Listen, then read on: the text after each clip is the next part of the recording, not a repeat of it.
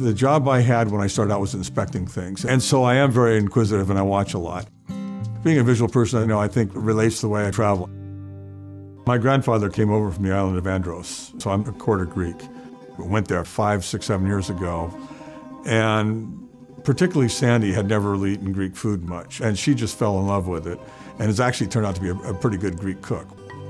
The other thing I really like about traveling is I like the local food, I like the local wine, and why they eat that at that time of the year, and why they drink that kind of wine. We probably belong to about 6 or 8 wine clubs, and we get a couple cases from Stanford every year.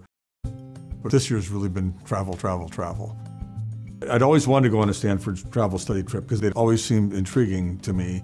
And I wanted to go to Galapagos, and that was kind of on my bucket list. So these two things lined up. But the other thing that really made it nice for me is the guy who was my college roommate and his wife were able to come along. So we kind of celebrated our 50th anniversary of when we became roommates.